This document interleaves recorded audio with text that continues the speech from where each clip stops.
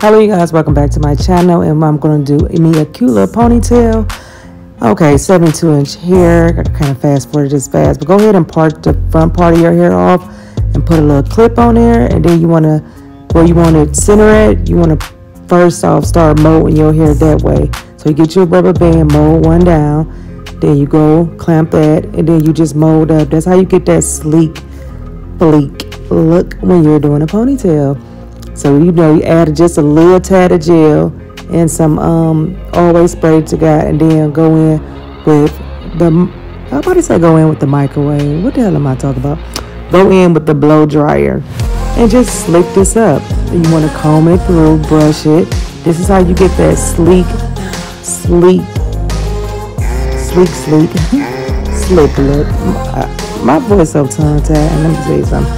I'm tired. I don't feel like going over this video again, but now we're going to go ahead and do the front part. You do the front part the exact same way you have parted, so you know it won't be bunched up, and do it just like how you did the back, and go ahead and just mold that to the back. Clamp that down, pull it up, put your little jam or gel in there, spray it with some spritz or got to be, and go in with your brush.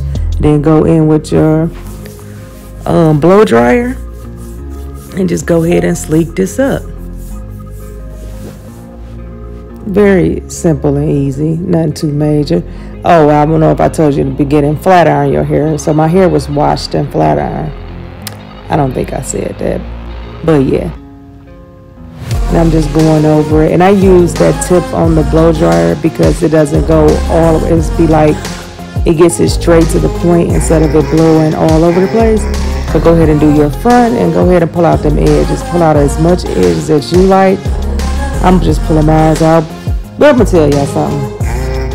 I need some practice with them edges, but practice make perfect. So hey, I'm gonna do what I gotta do, but just go ahead and do this just the way I am doing it. Sleek it up, slick it up, put the gel, put the jam, spray it, and then go over it with the blow dryer.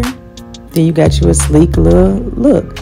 And then it looks soft, so it doesn't look hard. You know, it don't look hard with gel, but it looks soft to touch. So I'm just going ahead and just brushing it all the way around so I can put in my last rubber band so I can make sure this is right.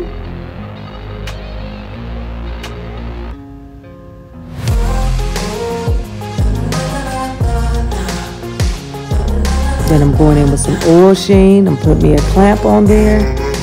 So now I'm just brushing it up, you know, just going over it again, making sure everything is in place. So one part I didn't show y'all because the video was cut off. I got my pack of 72-inch hair come with 3. So I combined 2 together. So when I combined the 2 together, I just wrapped it, the rubber band part that's on there, you're gonna wrap that around your ponytail part. So do not cut that rubber band, as you about to see with me coming up. I don't know how I end up doing that in the video, but it's gonna skip fast forward to I already got the ponytail on there. So now you want to divide it into 3 sections. So you divide your hair into 3 sections, and you divide the braid in here into 3 sections. Oh, go ahead and take your leave out part. So the reason why you divide it into 3 sections because you want your hair in 3, the braid in here in 3, but you want to put it together and put some gel on it and like comb it through and like kind of tuck it, so when you braid that your real hair won't be sticking out. So you see how I put the gel on there and I kind of like twist it. So I'm just doing both of this on both sides. You like tucking the hair, you putting your gel on there, you tucking your hair so it can be your hair like in the middle of the weave here, so it won't be sticking out, and that way when you go to braid, everything will be smooth. And I like this hair because it's not nappy. So now you just want to go ahead and do a tight braid. Take your time with doing this tight braid. There's no need to rush. And this hair, I like it because it, like I said, it doesn't tangle up and it's easy to break down. But when you braiding, make sure you constantly tucking in your real hair just in case it comes out, because you don't want that to be coming out, but you don't want to have to cut that. Like, who's about to cut their real hair? So go ahead and just braid this all the way down. And I got me a comb, and you know, if it get a little tangle, I comb it down. So go ahead and just braid this all the way down as you see that I'm doing. But another part I'm about to do, this was the 2 hair pieces. I left one out. So now I'm going in to feed in with the last piece, because this came with 3. So I'm breaking these up, and I'm going to feed these into my hair because I wanted it long. If you like yours short the way it was just right now, you can stop right now. But if you don't like me, I wanted mine a little bit longer because I am going to add some curly hair at the end. So I just need to bring this down some more.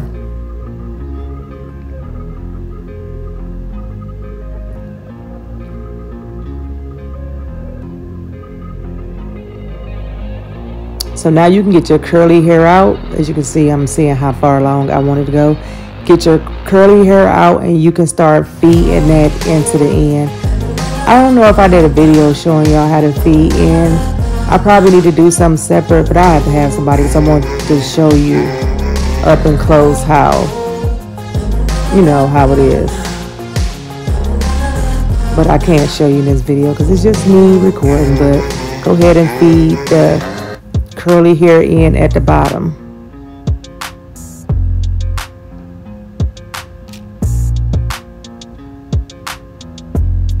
Now basically, after I fed in the hair and I got it the length I want, I put a rubber band on the end.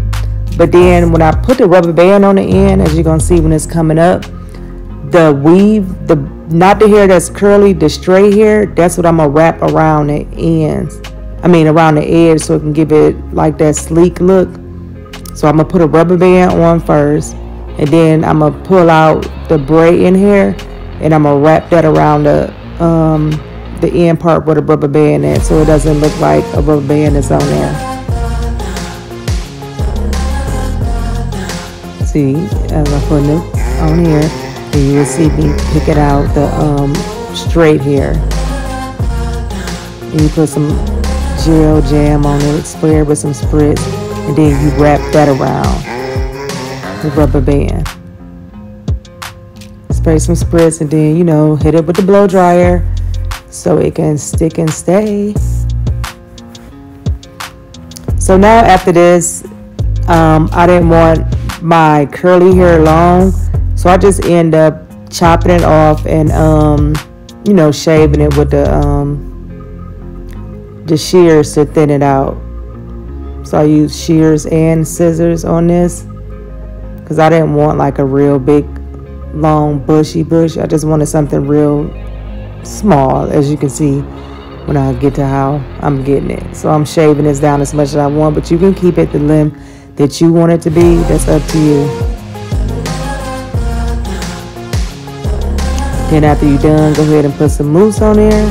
And you don't have to dip this, because the way this hair is, I like it. But okay, here go the ponytail part. You're going to be wrapping this around with spritz and jam and combing it so it can be, you know, tight, and it don't look nappy.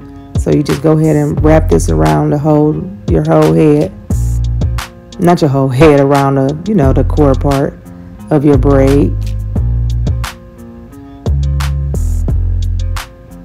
And as you can see how it got that little sleek look. Go over with that, and I kind of like puff mine out just a little bit. You know, I wanted to try the butterfly effect, but then I was changed my mind at the end. But I still like how I kind of puffed it out.